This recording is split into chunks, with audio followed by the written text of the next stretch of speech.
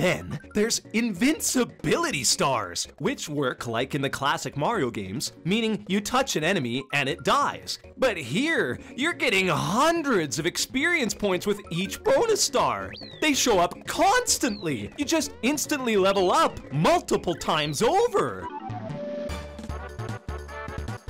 Alright, enough of that easy crap. Damn, look at all these bad guys. Wait. My exploratory senses tell me there's something hidden here.